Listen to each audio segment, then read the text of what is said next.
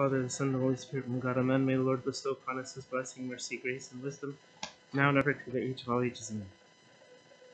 Today is the second Sunday of the blessed month of Hatour, and as we have been saying, besides the first month of the year, the rest, or most of the next group, focus on the love or the grace of his only begotten Son. The first month, as we said, is the love of God the Father, then the love, grace of his only begotten Son, our Lord God and Savior Jesus Christ, and the gift of the Holy Spirit. So, regarding the grace of the Lord Jesus Christ, last month we spoke of his power. This month we speak of the preparation for his word in our heart. And so, as you probably remember, the gospel of today is related to that of last Sunday. Very few times in the church do we repeat the same theme 1 week after another. And when we do, as Abun was saying last week, it's a crucial message. So we've heard of the parable of the sower many times, I'm sure, and we know the different types of ground and often what they resemble, according to the word of the Lord from the gospel of last week, according to St. Luke. But just some points. So the first point is that almost all the parables, as does this one, the theme is what?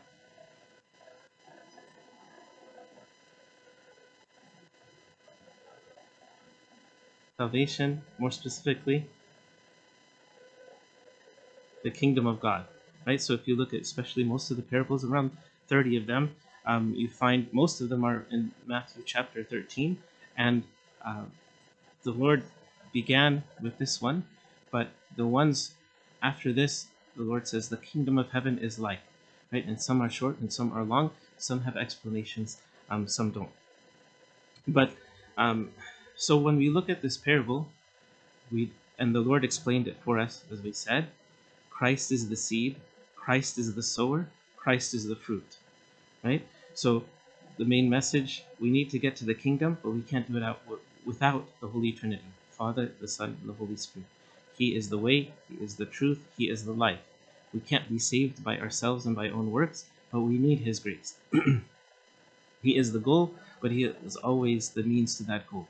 Sometimes we beat ourselves up because we can't get to the goal properly. It's because maybe we don't depend enough on his grace and more on our own strength. The other point is that when the sower came to sow, he did so seemingly haphazardly. So any wise farmer would have just found the good ground and planted the seed there. But it seems like he's just going everywhere, all over the place. And some people explain this is because most farmers back in that time, in that location, would till the ground after. So that's one explanation.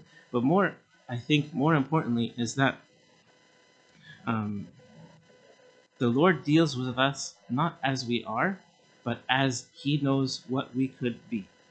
So the Lord sees the potential in us that he has planted in us, and he deals with us accordingly, what we could be, and what he wants us to be, and what he knows we can be, instead of what we are right now. So he doesn't look at the hard heart, or the distracted heart, or the lustful heart, but he works with it and sends his word to it regardless, because he knows his word has power. And if we are simply just receive the word and deal with it better, then it will take root in us and grow fruit 30, 60, 100-fold. The other point is, as the Lord said, as the Father has sent me, I send you. As the Lord is the sower, sometimes when we bear fruit, God asks us to be sowers as well. So regarding this aspect of the sower, we also need to throw and scatter the seed haphazardly, meaning we shouldn't look at the outward person or people that we deal with, but with the potential that maybe this word that we share with them will take root in them. So we don't feel like some people are unworthy of my love or my teaching or my care because of their shortcomings, because we all have shortcomings, whether because of their age or their background or their personality or their status or their intelligence or even their level of faith. Oh, you're not a believer? I'm not going to talk to you about the Bible. No, the Lord wants us to share this grace with others. That's one of the ways that the gospel is spread, not just by the apostles or by missionaries. Everyone should be, in essence, a missionary, just by living the proper Christian life. So, just like the the sower in this parable didn't judge the soil beforehand, we are not to judge others when we scatter the seed of the word of God to others. Um, and even we see this, for example, like in the end of the Gospel according to St. John, when the Lord told him, St. Peter, actually, he tells St. Peter, follow me. And then he turns and points to St. John, what about him? He said, don't worry about him, you follow me, right? So sometimes we're worrying about others and looking about, just focus on your salvation, focus on your responsibility to yourself, to those who love, and maybe even to share the gospel with others. Don't look to see if this ground is good. Okay, I'll plant my seed here. Sometimes when people or even servants or parents do that, I'm going to focus on this person more than this person. Sometimes the opposite happens, where we do probably a worse job than we expected, or we give a bad example to the person that we focused on, and the person that we left alone is actually growing in Christ much more. Sometimes the Lord does this to remind us, no, it's not your work, it's mine. And you scatter to all as much as you can without discerning, and I will make the increase. Like, St. Paul says, I planted, Apollos watered, but God gave the increase. So God is the one who does the work. Like, that was the first point that we said.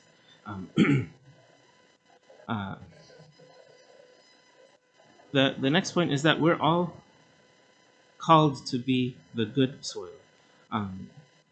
And some people think, well, I am just this type of soil. No, it's more of a temporary state, that spiritual state that we are in. So we could possibly be all of the soil at different points in our life, or maybe even different points in our day.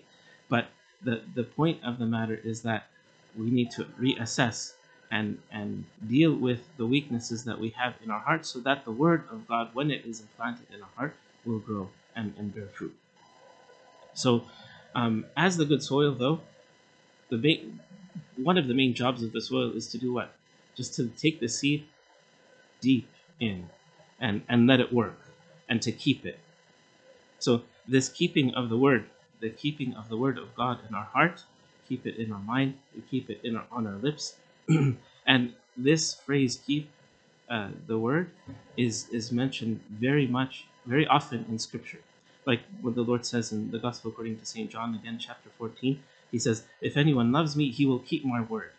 And my Father and I will love him, we will come to him and dwell or make our home with him.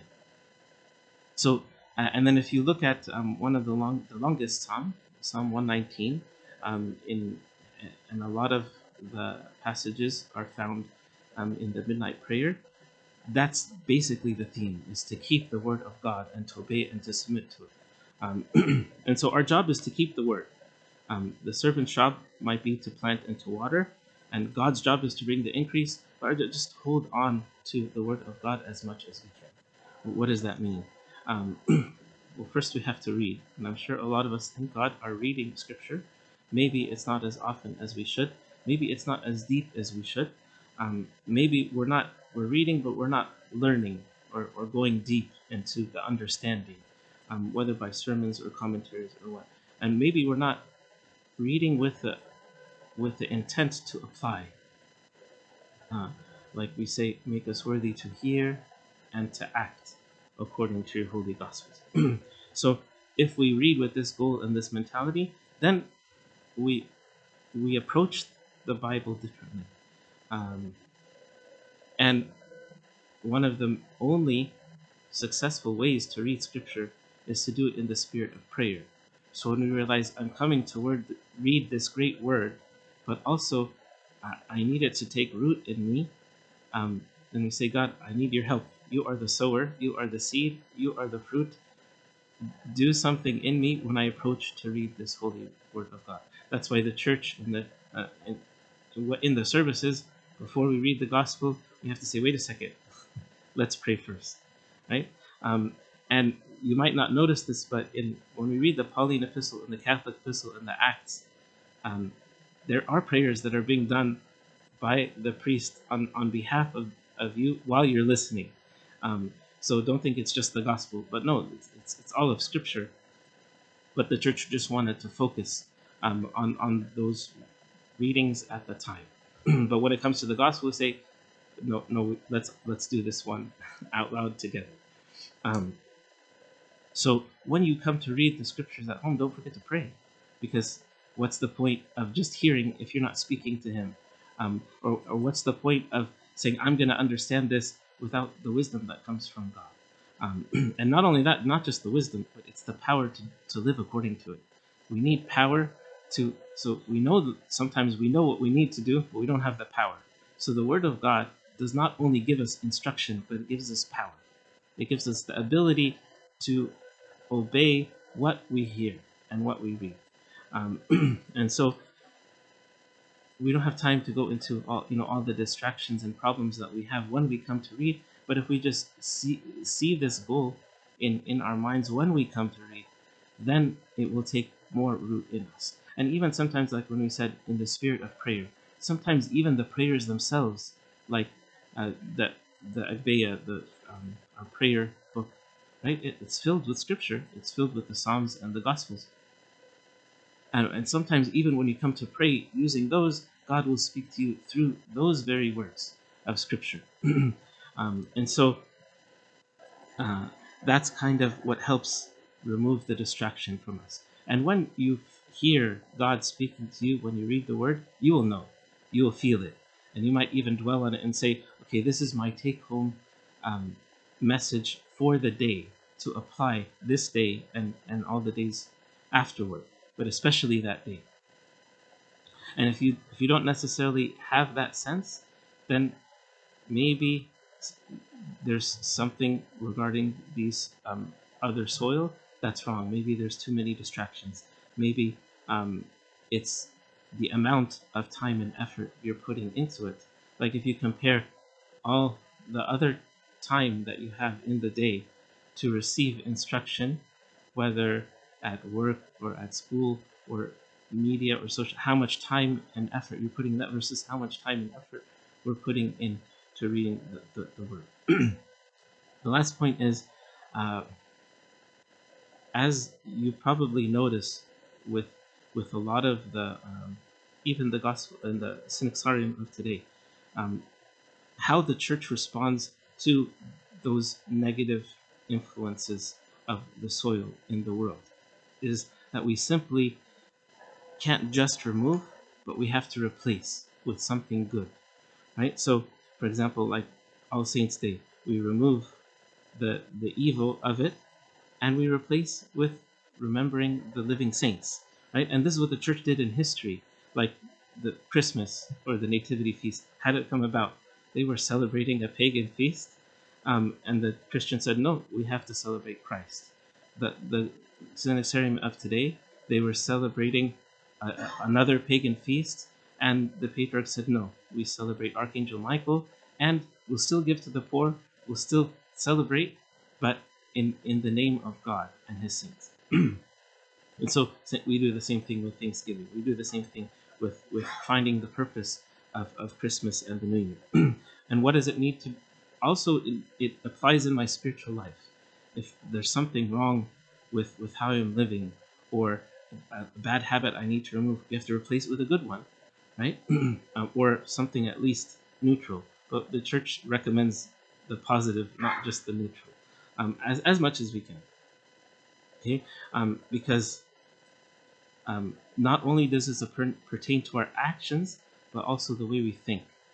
So If I'm thinking how bad I am all the time, well, maybe you should think about how good God is, right? The big difference. Yes, we're supposed to remember our sins and repent, but if we don't accept the forgiveness from God, then what's the point of repenting, right? And it's actually not called repentance, that's just depression. um, if I am focusing on um, how much I need to change versus how much God has changed me. Like, don't just focus on the soil only, but look at the seed and let the seed take root in you. Because maybe we remove the thorn, but then we remove the seed too. That's not going to help, right? Maybe we remove the rocky ground and then we take the seed as well, or we don't water.